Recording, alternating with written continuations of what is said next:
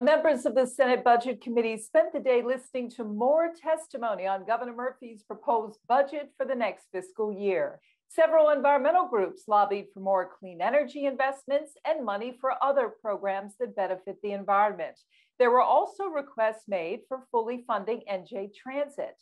From the business side of things, the New Jersey Business and Industry Association urged lawmakers to consider what it calls pro-growth investments. The NJBIA's Christopher Emiholt says that includes ramping up workforce training. Everybody agrees that workforce development is important, but how to do it exactly, as you asked, the tough part. Number one, I would say if we can focus more on our county colleges. Our county colleges are institutions spread throughout the state.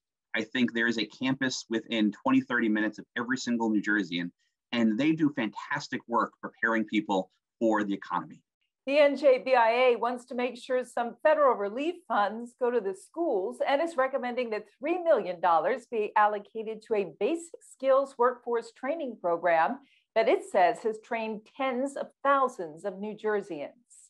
The state's unemployment rate rose at the start of the new year, according to new federal data released by the state labor department. January's jobless rate was 7.9%, up from 7.7% in December.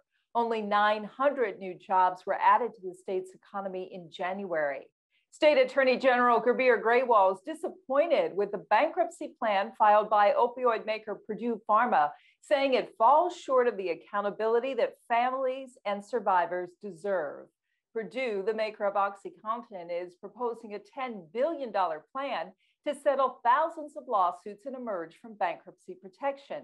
The Sackler family, which owns the company, would contribute about $4 billion of their own money.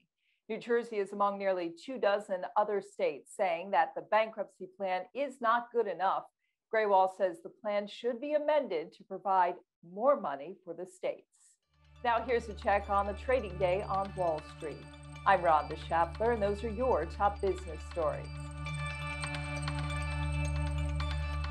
Support for the Business Report provided by IBEW Local 102, proudly serving New Jersey's business community since 1900. Local 102, lighting the path, leading the way.